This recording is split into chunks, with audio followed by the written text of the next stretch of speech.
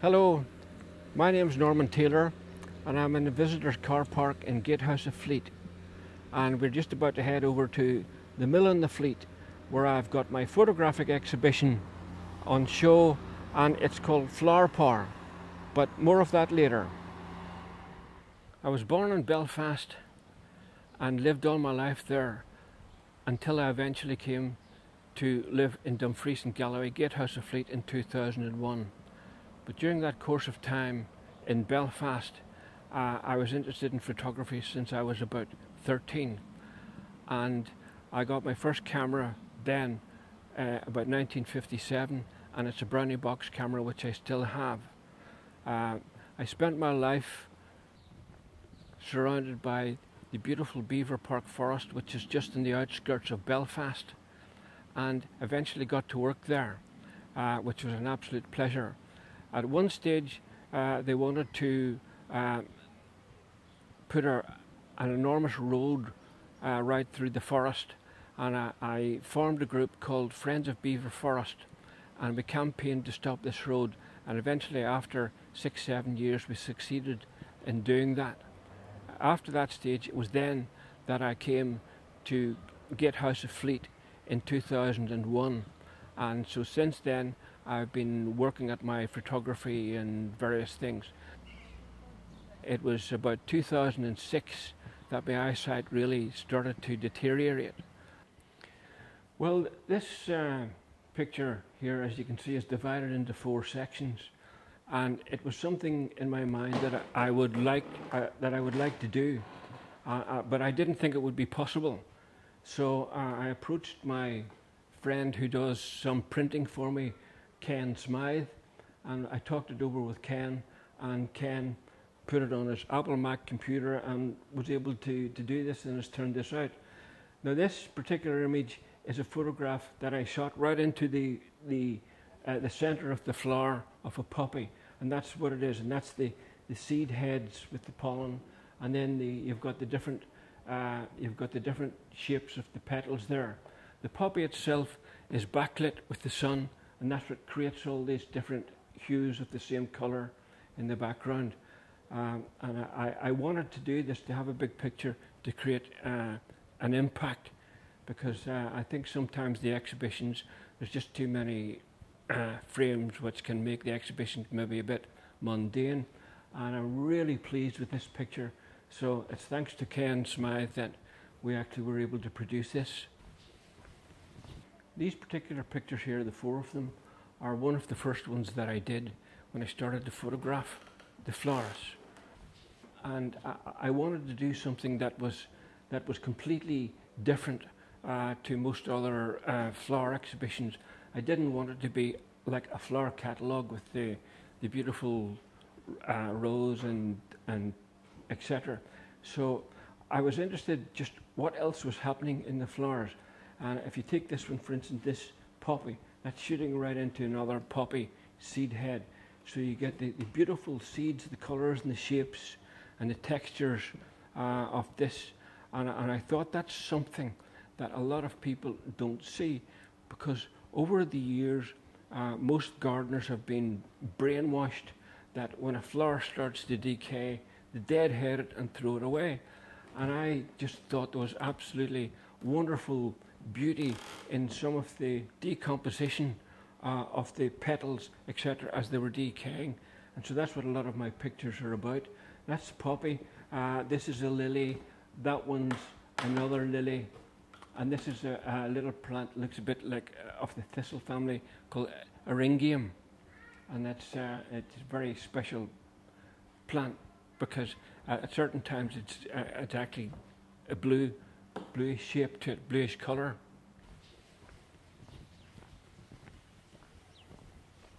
I took a lot of time over these photographs to get them to that stage. People have been asking me how I do this to eradicate the background sort of noise of the vegetation that would be there in the background.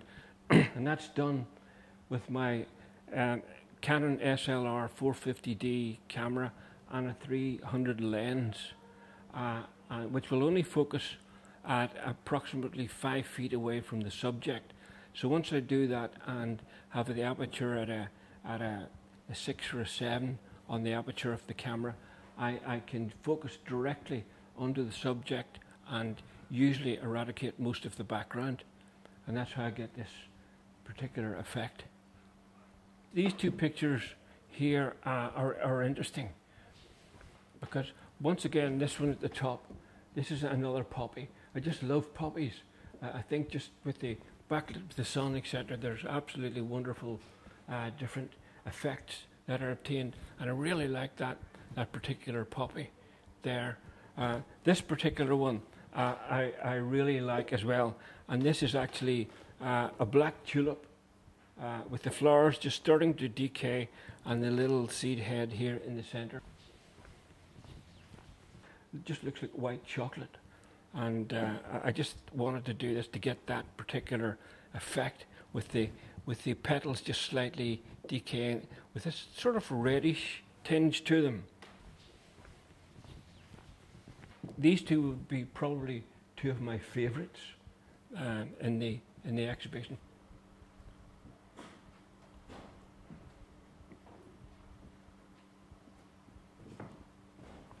This particular picture here, I wanted this a large one as well because this is one that I was very enthusiastic about. This is a pink poppy, which once again is backlit with the sun, and I was able to get the background diffused to this darkness. Now once again, the poppy itself is backlit with the sun, and this is how we get all the different shades in it and the lines, and then they've got these various that'll probably turn into the seed heads on it. This is probably one of the most popular images in the whole exhibition. This particular display here with the pictures in the green frames I'm particularly excited about because we've got lilies and poppies, and this is a particular one that I really like.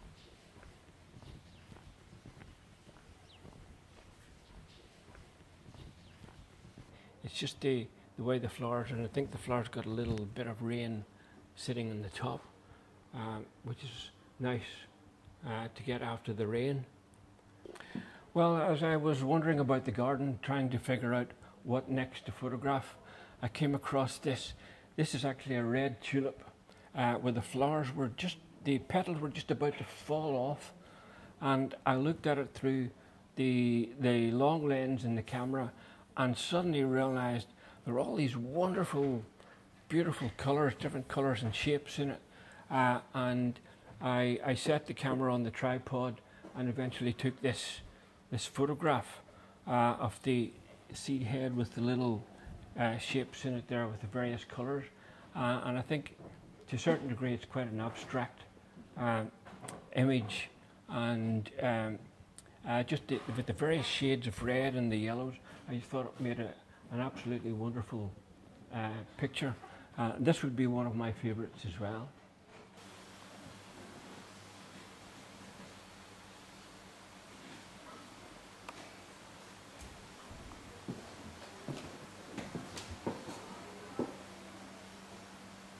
We'll finally come to the end of the exhibition, and we've got these two beautiful pictures here of irises, but these two pictures here I'm extremely interested in, and that's another poppy where I've shot right into the seed head.